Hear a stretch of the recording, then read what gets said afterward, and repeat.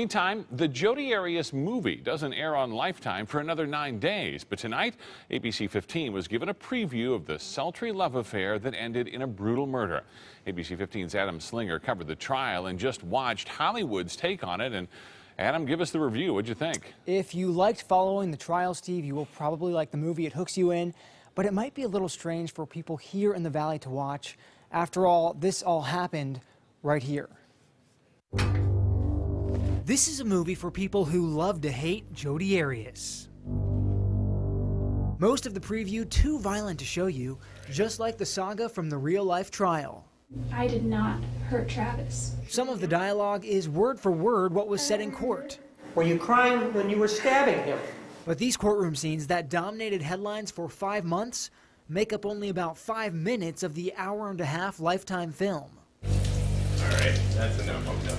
No, come on, let's just take a couple more. The movie is really about the sordid and steamy love-hate relationship between Jodi Arias and Travis Alexander.